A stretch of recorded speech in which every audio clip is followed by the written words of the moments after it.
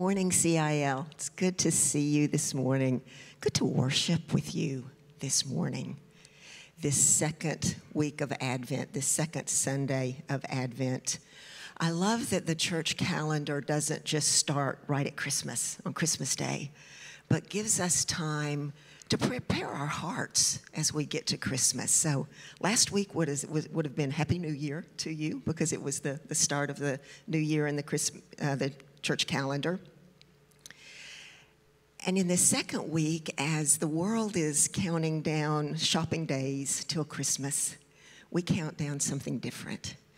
We set our hearts differently. Advent is a time of waiting, of anticipation. And if we pay attention, we can hear the longings of our own hearts through this time. If we pay attention, we can see God's kingdom as we prepare our hearts for Christmas. Fleming Rutledge, who is a pastor and a writer, says this about Advent. It's where we live our lives, the time between the incarnation of Christ, his death and resurrection that would change everything, that would inaugurate the kingdom of God on earth, and his return when all will be made new and we will live in the fullness of new creation. So in this in-between, in this Advent, how do we live?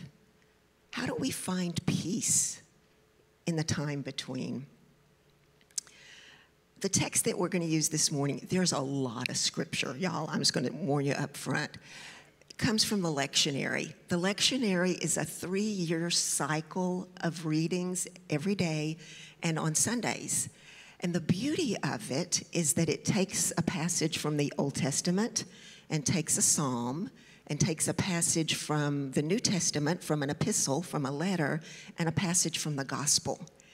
And as we read day by day and read those on Sunday, we're reminded that the whole of Scripture is the story of God's salvation.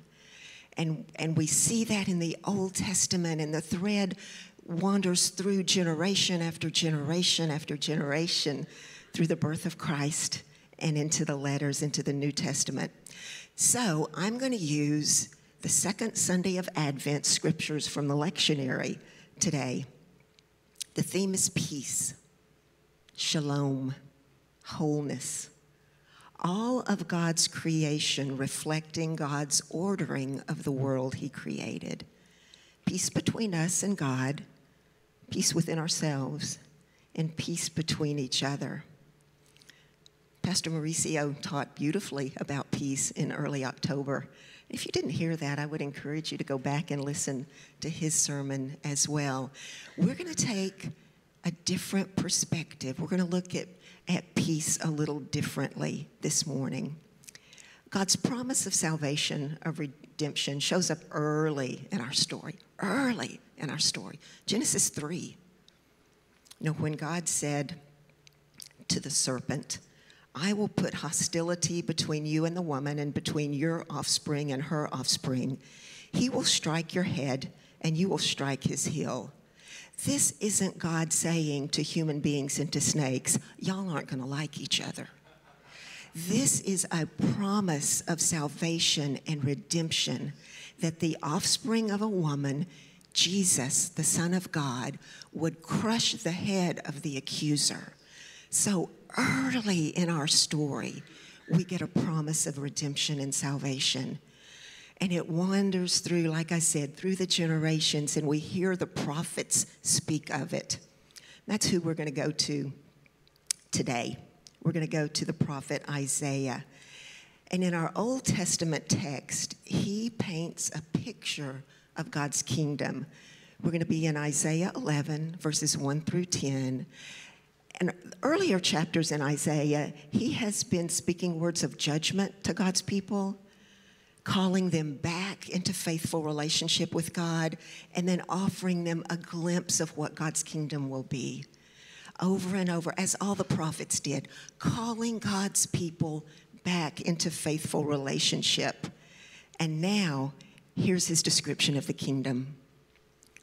Then a shoot will grow from the stump of Jesse, and a branch from his roots will bear fruit. The Spirit of God will rest on him, a spirit of wisdom and understanding, a spirit of counsel and strength, a spirit of knowledge and the fear of the Lord. His delight will be in the fear of the Lord. He will not judge by what he sees with his eyes. He will not execute justice by what he hears with his ears. But he will judge the poor righteously and execute justice for the oppressed of the land. He will strike the land with a scepter from his mouth, and he will kill the wicked with a command from his lips. Righteousness will be a belt around his hips. Faithfulness will be a belt around his waist. The wolf will dwell with the lamb, and the leopard will lie down with the goat. The calf, the young lion, and the fatted lamb will be together, and a child will lead them. The cow and the bear will graze. Their young ones will lie down together, and the lion will eat straw like cattle. An infant will play beside the cobra's pit, and a toddler will put his hand into a snake's den. They will not harm or destroy each other on my entire holy mountain, for the land will be as full of the knowledge of the Lord as the sea is filled with water. On that day, the root of Jesse will stand as a banner for the peoples. The nations will look to him for guidance, and his resting place will be glorious. The root of Jesse, a stump from Jesse. It's referring to David. Jesse was King David's father. And so we have in this prophecy that a descendant of David is going to be the king. And look at how he describes the king, the character he describes. Knowledge, wisdom, counsel, strength. And immediately after that, talks about the poor and the oppressed, the people who don't have a voice in power structures will be of particular care in this kingdom. The Spirit of the Lord will rest on him. His delight will be in him. He will have the spirit of wisdom and understanding, knowledge, and the fear of the Lord. He will not judge by what he sees with his eyes. He will not execute justice by what he hears with his ears. This king doesn't judge on appearance, by what surface things are. And he doesn't judge by what he hears other people saying. But from the righteousness and the faithfulness of God, he will lead his people. I think it's interesting in here that he says, he will strike the land with a scepter from his mouth and will kill the wicked with a command from his lips. Evil will be taken care of, not with conventional weapons, but by the word of the Lord and his breath. That will change things. That will change the world. The way we expect the world to work is turned upside down in this kingdom. Even this description of animals that we consider predators, right, will live with the prey. There will be no more murder. There will be no more harming each other. In fact, he says, none will harm or destroy another, for the land will be as full of the knowledge of the Lord as the sea is filled with the earth. This kingdom that Isaiah is talking about has been inaugurated. It's here. Jesus brought it. In his incarnation, his life, his death, resurrection, and ascension, he has done that. He has inaugurated the kingdom. It's here. A kingdom, let's define it. A kingdom is wherever the rule of the king is proclaimed and lived, right? It's where the rule of the king is proclaimed and lived. It's a little bit of an analogy, not a perfect one, but an analogy would be like an embassy from a country in another land. If you're somewhere outside of the borders of the United States and have some sort of issue, have some sort of problem, need some help, you would go to the U.S. Embassy in that country. And when you're in the embassy, it's like you're in the United States with all of the benefits and rights and responsibilities. That is the United States in that land. And it's just as though you were back here in this room if you're in the embassy in another land. So if that's our definition of a kingdom, that it's the place where the rule of the king is proclaimed and lived, and Jesus has inaugurated this kingdom, how do we locate it today? Where is the kingdom of God today? Any audience participation? It is in us. We sang that song earlier, I give you my heart and you will reign forever. You are where the kingdom of God is if you are a follower of Jesus Christ. And so as citizens in that kingdom where we proclaim his rule, how do we live? How do we live in the kingdom in this in-between time? When we don't fully see, when we're waiting and anticipating on the return of Christ to fully show us, to fully make things right, how do we live? We get a hint from Isaiah in how we respond to the poor and the oppressed. It's evidence of the kingdom when we do that. So now let's let this journey take us to a letter, to the epistle. It's written by Paul to the church in Rome, the church of Romans. Paul, I love in his letters, he is trying to create communities of faith that will last, that will stand the test of time, that will exist when he is gone. And so he writes these letters to help them understand what it means to live in the kingdom. And here's what he said in Romans 15, 4 through 13. For whatever was written in the past was written for our instruction, so that we may have hope through endurance and through the encouragement from the scriptures. Now may the God who gives endurance and encouragement grant you to live in harmony with one another according to Christ Jesus, so that you may glorify the God and Father of our Lord Jesus Christ with one mind and one voice. Therefore, welcome one another, just as Christ also welcomed you to the glory of God.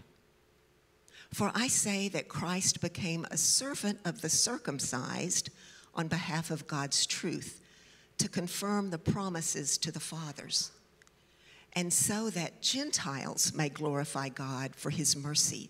As it is written, therefore I will praise you among the Gentiles, and I will sing praise to your name. Again it says, rejoice, you Gentiles, with his people. And again, praise the Lord, all you Gentiles. Let all the peoples praise him. And again, Isaiah says, the root of Jesse will appear, the one who rises to rule the Gentiles. The Gentiles will hope in him. Now may the God of hope fill you with all joy and peace as you believe, so that you may overflow with hope by the power of the Holy Spirit. Paul's telling us how to live in the kingdom right now. And he's talking to believers, to the body of Christ, to the church. And what he's saying is that we live in peace with each other. That Gentiles, and this is a multi-ethnic group of people. If you were not Jewish, you were Gentile. And so the Gentiles, we are recipients of the promise made to Abraham that all the peoples on the earth will be blessed by you. This multi-ethnic people redeemed by Jesus, the Prince of Peace, are called to live in peace with each other. I think it's interesting that Paul over and over quotes the prophets when he's talking about the Gentiles praising the Lord, the Gentiles being part of this family of God. That's us. And what he says to us is that we live in peace with each other.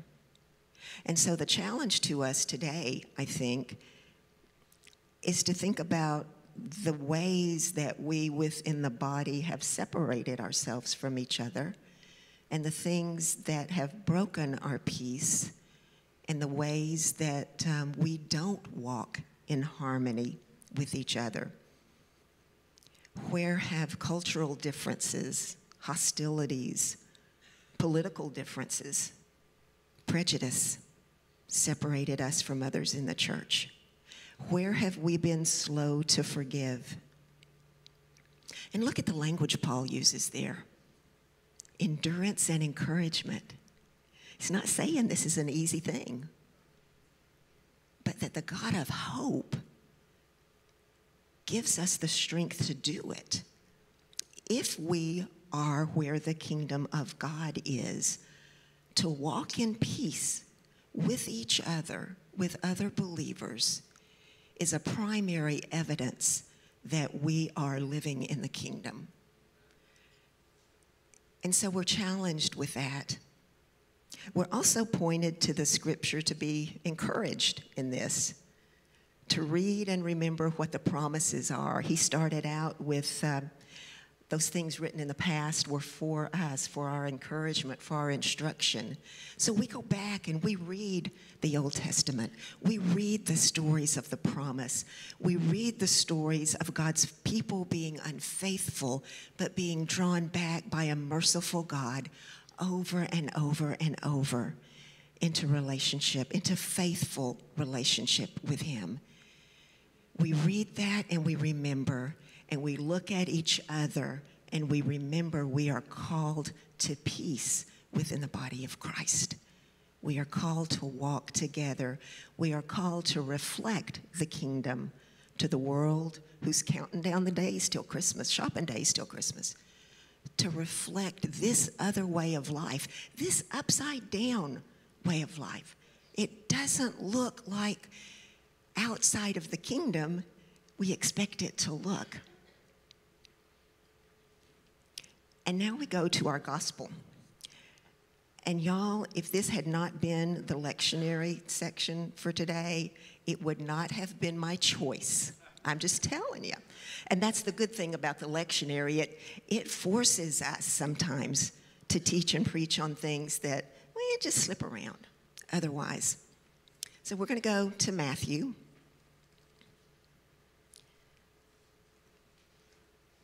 Do we have it there? To chapter 3, verse 1. We're going to John the Baptist. Not John the Baptist, the sweet little baby in Elizabeth who leaps with joy when Mary shows up. We like that John the Baptist on Christmas Eve, kind of around there, right? But to fully appreciate Christmas, the incarnation of Christ, we need to talk about John the Baptist, the man. In those days, John the Baptist came, preaching in the wilderness of Judea and saying, "Repent, because the kingdom of heaven has come near." For he is the one spoken of through the prophet Isaiah, who said, "A voice of one crying out in the wilderness, prepare the way for the Lord, make his path straight." Now John had a camel hair garment with a leather belt around his waist, and his food was locusts and wild honey. Then people from Jerusalem, all Judea, and all the vicinity of the Jordan were going out to him, and they were baptized by him in the Jordan River, confessing their sins. When he saw many of the Pharisees and Sadducees coming to his baptism, he said to them, "Brood of vipers, who warned you to flee from the coming wrath? Therefore, produce fruit consistent with repentance. And don't presume to say to yourselves, we have Abraham as our father. For I tell you that God is able to raise up children for Abraham from these stones.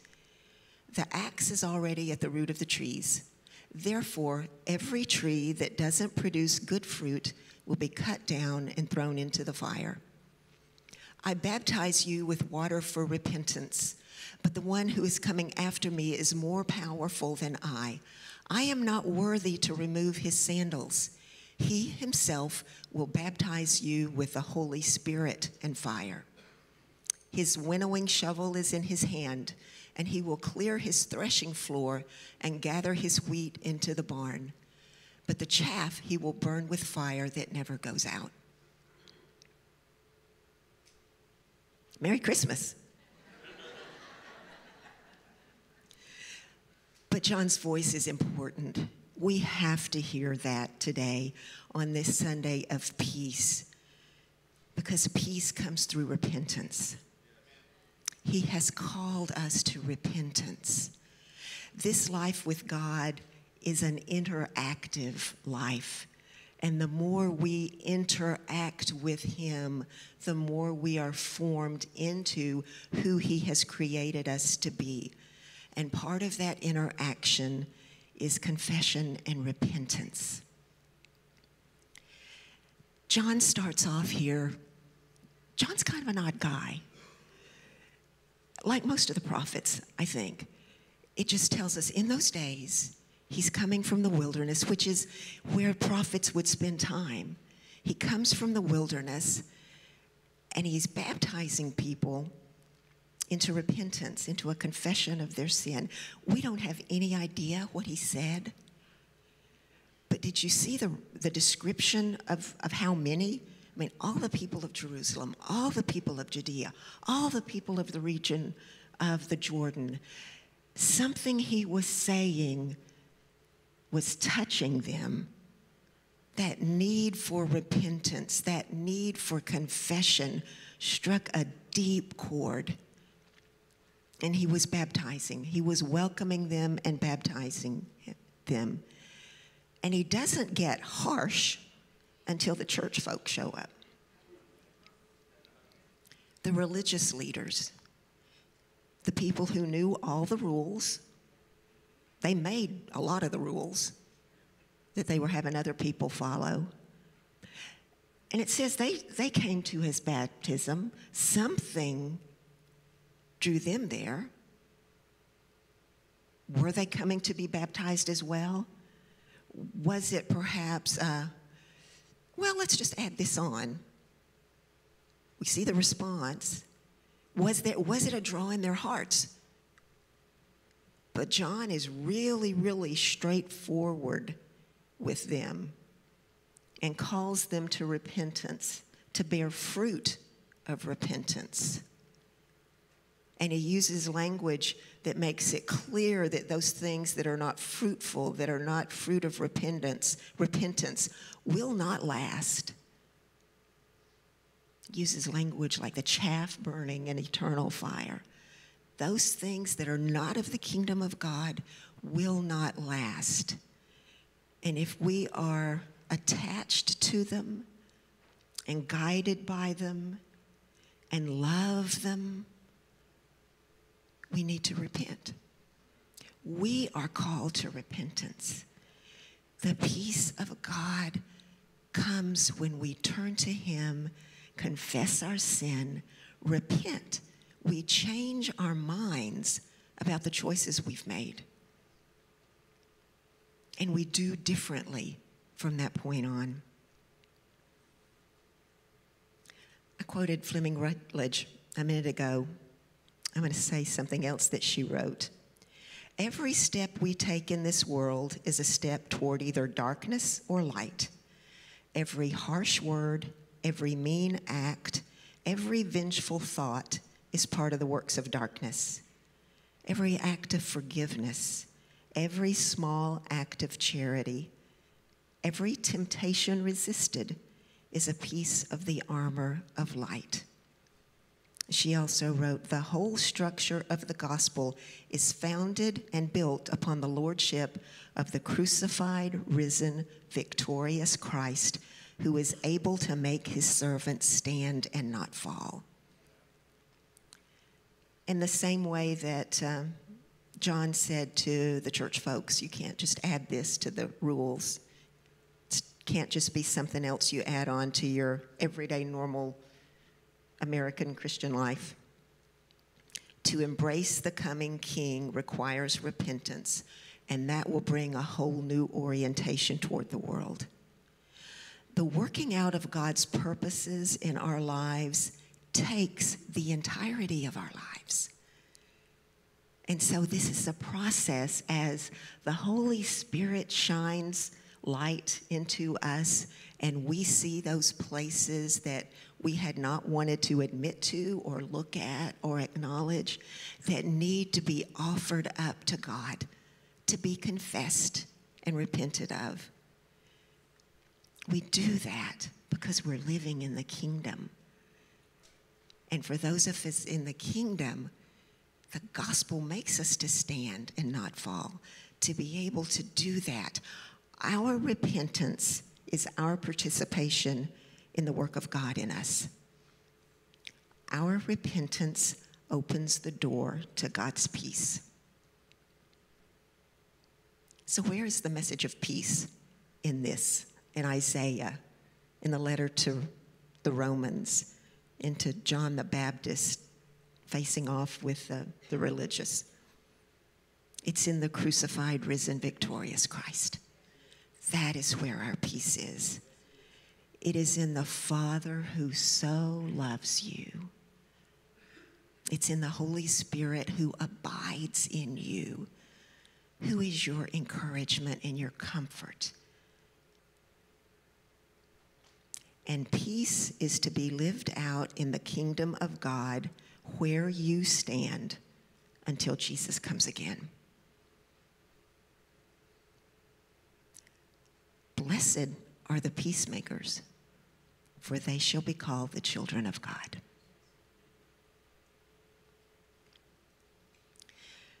We come to the table every week, and every week we begin with a prayer of repentance.